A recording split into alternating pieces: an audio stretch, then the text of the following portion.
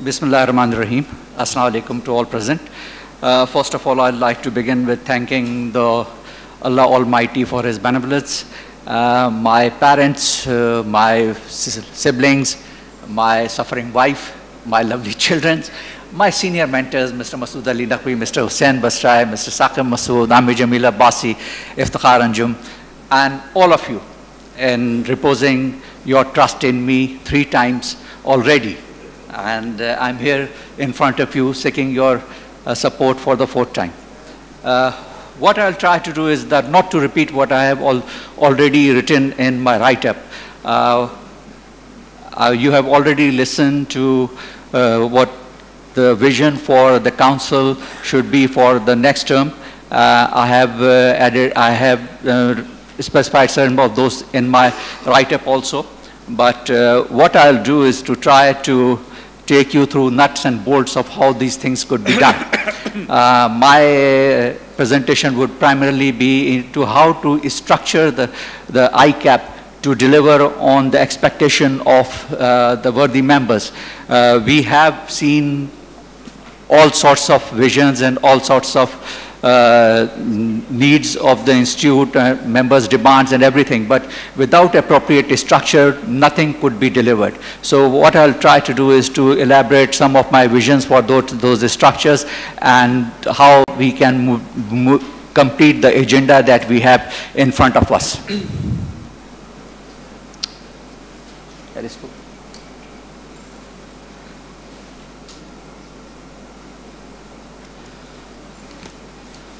As most of you would be aware that ICAP has a number of departments and currently we have the 4 key departments: education and training, examination, quality assurance, and legal and membership affairs. And there are other departments like finance and internal audit, other support functions, but these are the key departments with which the members and our profession is concerned.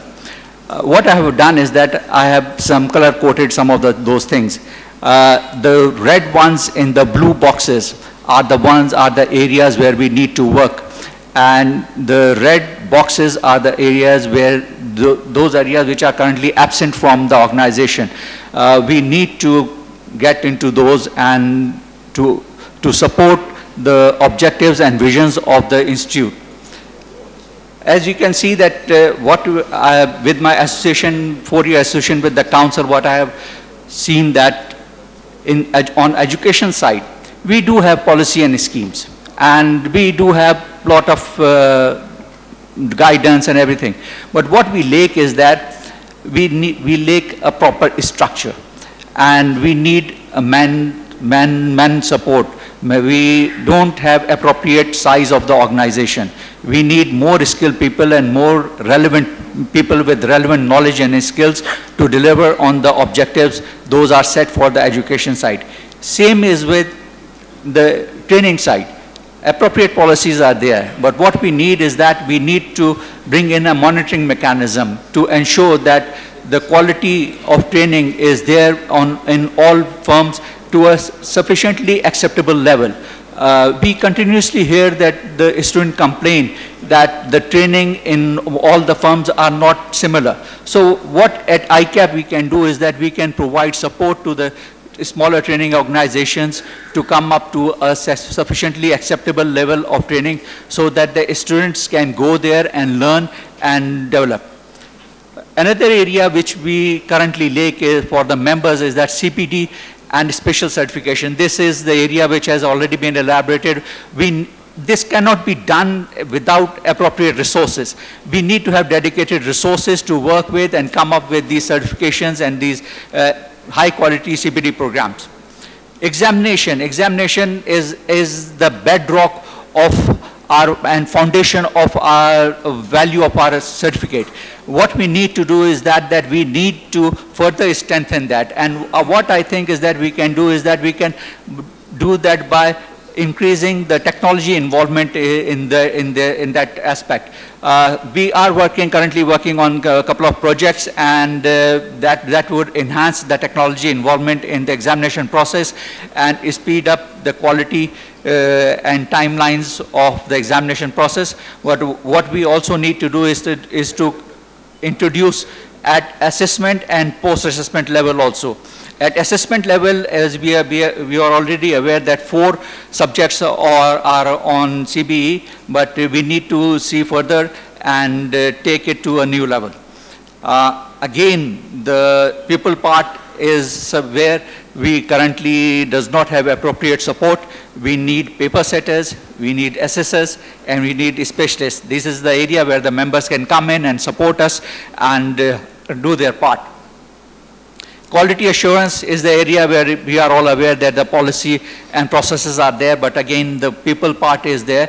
We are currently working on it, and we want that to have an appropriate part, as some of our members have already highlighted, that we want to broaden the scope of review to all firms.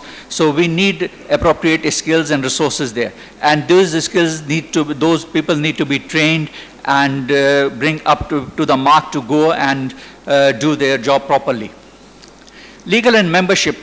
Legal and membership is one of the hardest working and most overburdened department in our institution.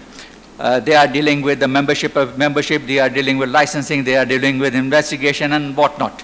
And not to mention about the various court cases that the institute is embroiled in. So what we need to do is that we need to have a dedicated team and dedicated resources to only cater to the investigation. That's a big chunk of what we do. And one of the second pillar on bedrock on which the reputation of the institute is standing. And for outside world, they want to see that what we are doing, where our members make errors or there are something which is not up to the mark. So these are where we need right kind of policies, processes, people, and the justice as a foundation. It needs to be done on timely basis, and currently we are way behind on this, and it's average time, if I may venture to guess, is somewhere around 3 to 4 years to conclude one case. So this is something which we need to address quite quickly, but unfortunately appropriate resources are not coming forward. 3 new areas where we should be working are the member affairs.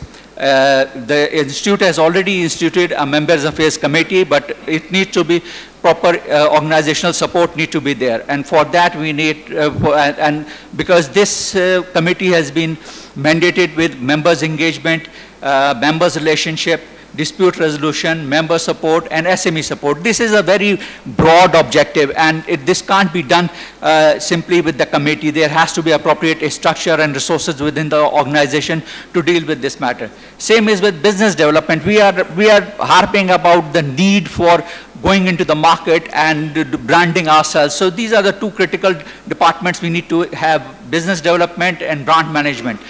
Global outreach, mutual recognition, resource generation, everything. These are the areas where we need right kind of people and right kind of tools and resources to go out in the market and deal with these issues. All these things, all this objective cannot be done without the 3 fundamental support areas. That's right skills at secretariat level. And we are continuously hearing from all members that we need to be council and the secretariat need to be independent. So that's the area which there is a lack of appropriate right kind of resources. Infrastructure, IT enablement, digitization, this is the area where we need to work. We haven't done much around these things, and in the coming 3 to 4 years, these should be our focus and benchmark. Nothing of these could be done and achieved without fiscal strength. A lot of our members feel that ICAP has a lot of fiscal strength. It does not. If you see the financial, if you see the balance sheet, we cannot sustain our operations for more than 6 months if something unthinkable has to happen. Thank you very much.